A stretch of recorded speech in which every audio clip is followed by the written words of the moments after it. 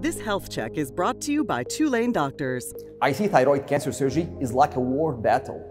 Surgeon and patient should be on one side, treating this enemy, which is the cancer. We have to calculate every move. Number one, biopsy. Study your enemy very well. Each type of cancer has its own behavior and its own aggressiveness. Number two, mapping.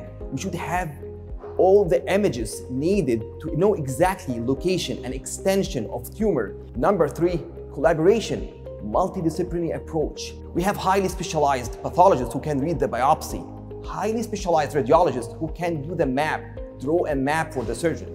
We have experienced surgeons who have been in the neck thousands of times resecting these type of tumors, saving all the vital functions for the head and neck.